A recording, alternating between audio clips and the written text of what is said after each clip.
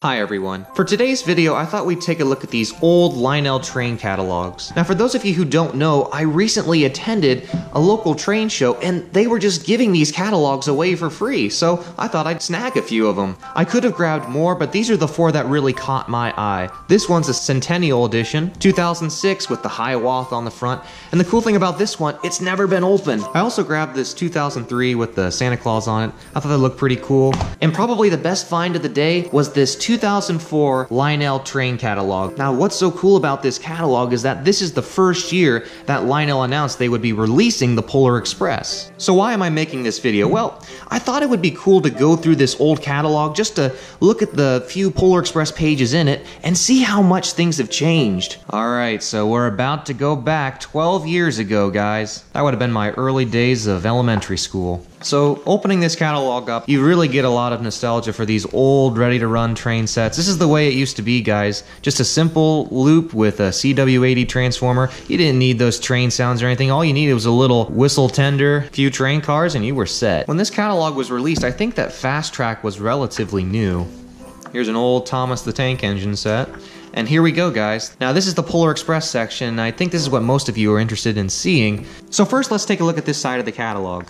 What's so neat about this catalog is that all of the images are pre-production models, so I'm going to hold these figurines up close here, and you can see they're just artist renditions. They're not even actual models. Another thing I'm noticing, which has actually got me pretty excited, is that take a look at this Polar Express. Do you notice anything different? Those wheels, they look white, and you know what that reminds me of? Is the HO Polar Express. So what does this mean? Well, it appears that when Lionel announced their O-Gauge Polar Express, they didn't include the black wheels with silver lining, but the final model did. This leaves hope that Lionel is going to release an HO Polar Express with black wheels and a silver lining. Another cool thing that they did here is they had to really sell you this product. They must have known that this train was going to be a hit to put it on the front of their catalog. Some of the features on the train are just simple things like an air whistle, an operating headlight. Another thing that I noticed is that these cars, they look rather bulky and they look very long in appearance. It makes me wonder if the original passenger cars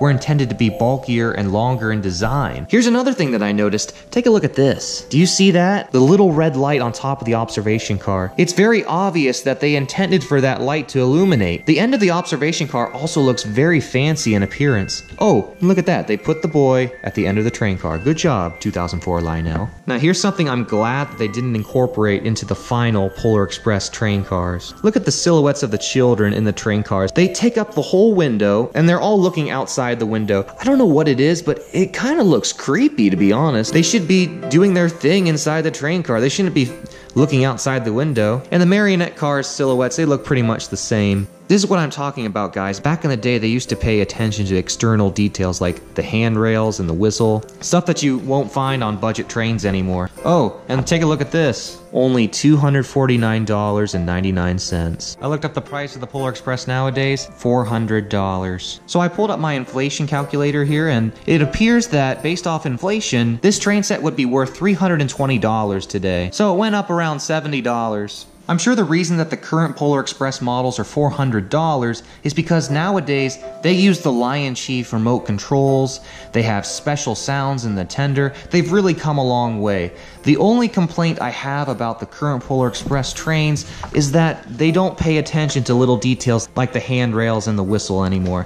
That's just something they did away with to make this set cheaper to produce. Here's one more thing I want to point out. It says here, do not miss out on this Lionel O-Gauge exclusive. So it makes me wonder if Lionel was the only train company that approached Warner Brothers about licensing the Polar Express name to make train sets. That leads me to wonder, if this is exclusive to Lionel, I wonder why MTH never decided to make a Polar Express set of their own. I wonder if Lionel beat them to it. I'm not sure how all that would work, but it would have been really interesting to see an MTH Polar Express. So that is the only page featuring Polar Express stuff in this catalog.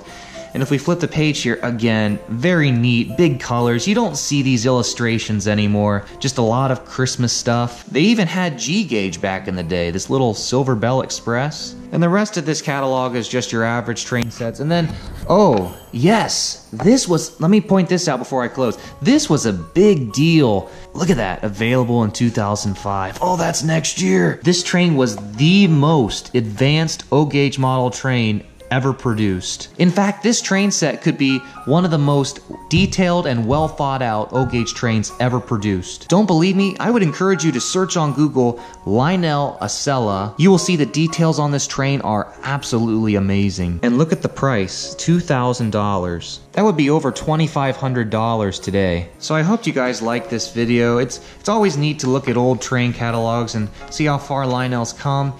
If you guys would like me to do a full catalog walkthrough sometime, leave a comment below and I'll definitely consider doing it for a future video. Thanks so much for watching, guys, and have a great day.